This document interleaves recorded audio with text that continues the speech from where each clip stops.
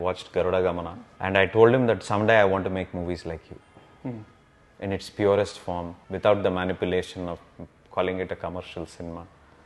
I have it in me that I want to make these kind of movies. I came to the industry hoping to make these kind of movies and trying to tell stories the way these bold, big directors are doing it. They're living their life. I have my first responsibility, which I have to make money. I'm going to fulfill that. And someday, I've kept saying this to so many people, someday I'm going to make a movie that represents Prashant.